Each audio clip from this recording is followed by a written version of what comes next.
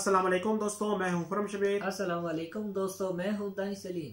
दोस्तों, जैसे कि हम पिछले ब्रेक के हवाले से काफ़ी वीडियोस पे रिएक्शन दे चुके हैं और हमें तो जो अभी तक कोई ऐसी इतनी बड़ी रेल के हवाले से नहीं मिली है जो हाई स्पीड ट्रेन हो जी बिल्कुल, जिस पे हम कह सकें कि इतनी रफ्तार है, इसकी इतनी रफ्तार बाकी बाकी तेज़ है बाकी ट्रेनों से, जो कि हमने इंडिया की ट्रेनों पर रिएक्शन दिया है। तो वैसे तो नॉर्मल लोकल ट्रेन हैं हमने अभी तक देखी हैं, और मेट्रो भी जो कि ढाका में शुरू होने वाली है हो जाएगी, उस पर भी काम हो जाएगा तो फिर हमें पता चलेगा कि वो कितने लंबा एरिया पे चलती है, ट्रैक में शहरों में चलती है और नहीं कितने जगह से गुजरती है, ये भी पता चल जाएगा। बिल्कुल। तो दोस्तों, आज हम एक और लिंक मौसूल है, ये रेल के हवाले से तो है नहीं, लेकिन इसमें world second largest garment industry के बारे में बताया गया है जो कि बांग्लादेश की है। तो इसमें देखेंगे कि कौन सी इंडस्ट्री के बारे में बताया गया है, कैसे दिखाया गया है इस वीडियो में, जो दुनिया के दूसरे नंबर दूसरे नंबर पर है। ये तो हमें पता है कि टेक्सटाइल इंडस्ट्री बांग्लादेश की काफ़ी बड़ी है, सेकंड नंबर पे आती है वो उसकी एक्सपोर्ट चाइना के बाद। तो ये इसमें देखते हैं कि ये कौन सी कंपनी कौन सी है और क्या चीज़ सिस्टम है, कौन सी चीज़ ये बनाती है। हाँ, कौन सी चीज़ ये बनाती है। तो चलिए दोस्तों, इस वीडियो को शुरू करते हैं और फिर इस पर आपको रिव्यू देते हैं। और दोस्तों, हमारे चैनल को ज़्यादा से ज़्यादा लाइक करें, सब्सक्राइब करें, शेयर करें और बेल आइकन को ज़रूर दबाएं ताकि हमारी डेली अपडेट वीडियो आपके पास जल्द से जल्द पहुंच रहे।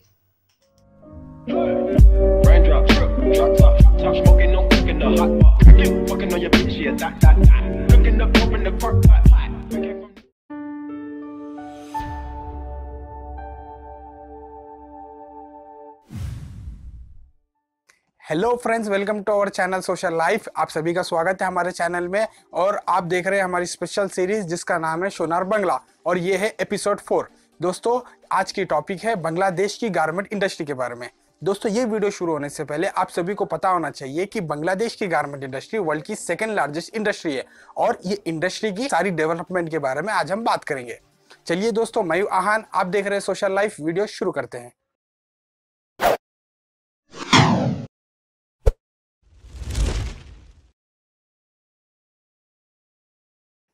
दोस्तों, बांग्लादेश में टेक्सटाइल इंडस्ट्री लार्जेस्ट इंडस्ट्री है और वो बांग्लादेश का पूरे एक्सपोर्ट में से करीब 80% का एक्सपोर्ट बांग्लादेश की गारमेंट इंडस्ट्री से आता है। लेकिन बांग्लादेश का और गारमेंट इंडस्ट्री का रिश्ता दोस्तों नया नहीं है, ये बहुत पुराना है। 16 से 18 सेंचुरी के समय जब मुगल एम्पायर की हुकूमत थी पूरे इंडिया पे, तब बंगाल सूबा यानी आज का जो बंगाल है वहां से सबसे ज्यादा बिजनेस होता था टेक्सटाइल का।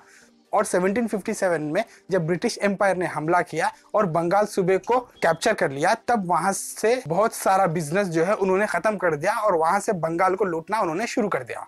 उसके बाद दोस्तों, जब 1947 में जब बांग्लादेश ईस्ट पाकिस्तान बना, तब बांग्लादेश की हालत बहुत कमजोर थी और वेस्ट पाकिस्तान ने बांग्लादेश की डेवलपमेंट को इग्नोर करना शुरू कर दिया और दोनों के बीच में क्राइसिस शुरू हो गए। और तब 1971 में जब बांग्लादेश अलग हो गया, तब बांग्लादेश एक बहुत गरीब कंट्री बन चुका था, लेकिन वहां से उन्होंने अपना डेवलपमेंट शुरू किया और 1974 में बांग्लादेश ने अपनी पहली पॉलिसी रखी जिसको कहते हैं न्यू इन्वेस्टमेंट पॉलिसी। जो पुराने उनके सोशलिस्ट रूल्स थे उसको हटाकर उन्होंने कैपिटलिस्ट की तरफ जाना शुरू कर दिया और यहीं से बांग्लादेश की डेवलपमेंट शुरू होती है। दोस्तों, फिर 1978 तक बांग्लादेश में सिर्फ 9 ऐसे टेक्सटाइल इंडस्ट्रीज थे जो अपना सामान बाहर की कंट्री को एक्सपोर्ट करते थे और उसी में से पहली बार एक बड़ी फ्रेंच कंपनी ने उनको एक पहला प्रोजेक्ट दिया जिसमें करीब 10,000 शर्ट्स बांग्लादेश से फ्रांस को एक्सपोर्ट किए गए। ये बांग्लादेश का पहला एक्सपोर्ट था और तभी से बांग्लादेश की गारमेंट इंडस्ट्री तेजी से डेवलप होना शुरू हो गई।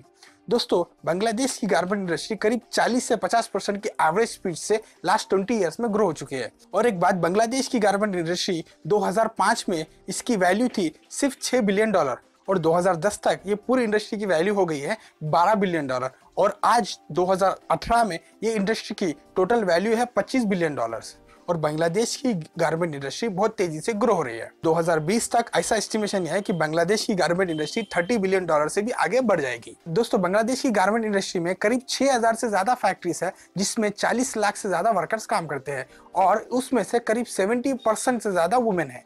और दोस्तों, ये इंडस्ट्री बहुत तेजी से ग्रो हो रही है। दोस्तों ये इंडस्ट्री जितनी बड़ी है उतना ही इसको क्रिटिसिज्म झेलना पड़ता है, क्योंकि बांग्लादेश के फैक्ट्री ओनर्स उनके लेबर्स को बहुत ही कम सैलरी दे रहे हैं और इसको लेकर स्ट्राइक्स भी बांग्लादेश में होते रहते हैं। और इसी समस्या का समाधान निकालने के लिए बांग्लादेशी गवर्नमेंट ने एक पैनल डिसाइड किया। वो पैनल 6 महीने के अंदर पूरी समस्या का समाधान निकालकर गवर्नमेंट को देगी और गवर्नमेंट उससे तुरंत इम्प्लीमेंट कर देगी। बांग्लादेश का अगर हम टोटल एक्सपोर्ट्स देखेंगे तो उसमें से 60% एक्सपोर्ट्स जाता है यूरोप को। जो बड़े बड़े वेस्टर्न कंपनीज है वो इसको इंपोर्ट करते हैं। उसके बाद यूनाइटेड स्टेट्स करीब 25% इंपोर्ट करता है और दूसरी अमेरिकन कंट्रीज में करीब 10% ज्यादा एक्सपोर्ट होता है और पूरी दुनिया में सिर्फ 5% एक्सपोर्ट होता है। यानी यूरोप में 60% और अमेरिका में 35% और पूरी दुनिया में सिर्फ 5% होता है। और 2012 में मैकेंसी ग्रुप ने एक सर्वे रिलीज किया जिसमें यह कहा गया है कि बांग्लादेश की गारमेंट इंडस्ट्री हो सकती है वर्ल्ड लार्जेस्ट, क्योंकि चाइना की जो गारमेंट इंडस्ट्री है वहां से फॉरेनर्स अपना बिजनेस मूव कर रहे हैं दूसरी कंट्रीज को, क्योंकि चाइना में लेबर कॉस्ट बहुत हाई है और बिजनेस एनवायरनमेंट के लिए चाइना अभी सही नहीं है। और बहुत से फॉरेनर्स का ये कहना है उनका अगला डेस्टिनेशन है बांग्लादेश, क्योंकि वहां पे लेबर कॉस्ट भी कम है और बिजनेस एनवायरनमेंट भी बहुत अच्छा है। तो दोस्तों ये था हमारा एपिसोड 4 सोनार बंगला। आप इसके बारे में क्या सोचते हैं और आपको ये वीडियो कैसा लगा नीचे हमें कमेंट में बताइए। वीडियो अच्छा लगा तो लाइक कीजिए और हमारे चैनल को सब्सक्राइब करना ना भूलें। वीडियो देखने के लिए बहुत बहुत धन्यवाद। Thank you.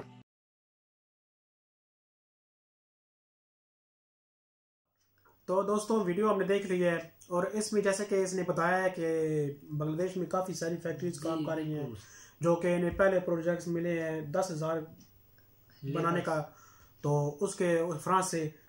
तो दोस्तों वीडियो हमने देख ली है और इसमें जैसे कि इसने बताया है कि बांग्लादेश में काफ़ी सारी फैक्ट्रीज काम कर रही हैं जो कि इन्हें पहले प्रोजेक्ट्स मिले हैं 10,000 बनाने का, तो उसके फ्रांस से। तो उससे इनकी गारमेंट्स को मजीद फायदा पहुंचा है। हाँ, तो और उनको और मिलने लग गए हैं, तो प्रोजेक्ट्स काफी ज्यादा इनको मिले हैं, फिर इस वजह से काफी ज्यादा बांग्लादेश तरक्की कर गया है।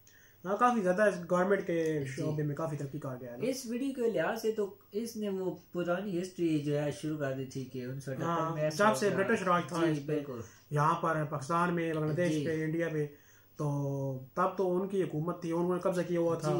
तो उन्होंने तो फिर बांग्लादेश के काफी ज्यादा नुकसान पहुंचाया बांग्लादेश को, तीनों मुल्कों को काफी ज्यादा नुकसान पहुंचाया है। और जो चीजें कीमती चीजें थी यहाँ से चुरा कर अपने मुल्क ले गए हैं, तो आज तो उनका वो चोरी के माल पे बैठे हुए हैं ना। बिल्कुल। तो मैं तो दोस्तों इससे काफी अच्छा लगा सुन करके 6,000 फैक्ट्रीज काम कर रही हैं और 40 लाख मजदूर काम कर रहे हैं जी, उनमें तकरीबन काफी ज्यादा वुमेन भी मौजूद है। हाँ, तो काफी अच्छा लगा हमें जानकर। और इसके हिसाब से तो क्योंकि चाइना में वो कहते हैं कि अब उधर से रुख उनका चेंज हो चुका है, बड़ी बड़ी इंडस्ट्री का लोगों का, मुल्कों का, कि अब वहाँ से हम उठा के अपनी कंपनी वहाँ पे बांग्लादेश में लाएंगे, क्योंकि बांग्लादेश में काफ़ी ज़्यादा इसका काम हो रहा है ना। क्योंकि पहले तो चाइना पहले नंबर पे आता है टेक्सटाइल इंडस्ट्री में, तो दूसरे नंबर पे ये तो हमें इसी वीडियो में इसने बताया था, है ना जी, पूरा जो हमने पिछले वीडियो पे देख लिया था, तो उसमें तो इसने बताया था कि जैसे बांग्लादेश दूसरे नंबर पे है चाइना के बाद। तो ये एक अच्छी बात है, बांग्लादेश के लिए काफ़ी फ़ायदेमंद है। और ज़्यादातर मेरे ख्याल में 60% यूरोप में इसकी हो रही है एक्सपोर्ट जी, और 5% तमाम मुल्कों में है। हाँ, 5% पूरी दुनिया में हो रही है, तो 60% यूरोप में और बाकी अमेरिकन कंट्री में 40% मेरे ख्याल में तकरीबन 2-3 वैसे मुल्कों को दे रहा है और बाकी 5% जो है तमाम जो है दुनिया में, तमाम दुनिया में पहुंच रहा है। तो ये एक बहुत बड़ी बात है, इसको और बढ़ाया जा सकता है जी। बिल्कुल, काफी ज्यादा तरक्की की जा रही है। पहले बता रहे थे तकरीबन 2006 तक 10 बिलियन थी इसकी, हाँ 5 तो अब वो काफी ज्यादा तकरीबन 25 तक हो गई है।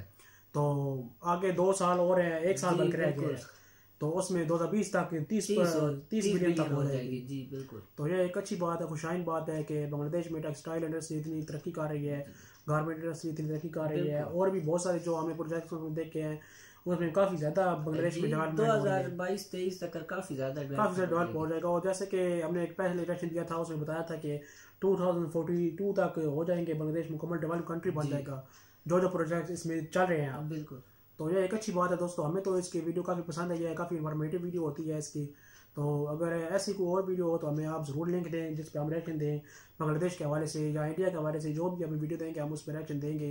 तो दोस्तों हमें तो ये वीडियो काफ़ी पसंद आई है और हम तो दुआ गो हैं कि बांग्लादेश और ज़्यादा तरक्की करे। तो दोस्तों हमें तो ये वीडियो काफ़ी पसंद आई है। अगर आपको हमारी ये वीडियो पसंद आई हो तो इसे लाइक करें, चैनल को सब्सक्राइब करें, शेयर करें और साथ ही बेल आइकन को दबा दें ताकि हमारी डेली अपडेट वीडियो आपके पास जल्द से जल्द पहुंच रहे। तो मिलते हैं अगली वीडियो के साथ, तब तक के लिए अल्लाह हाफिज़।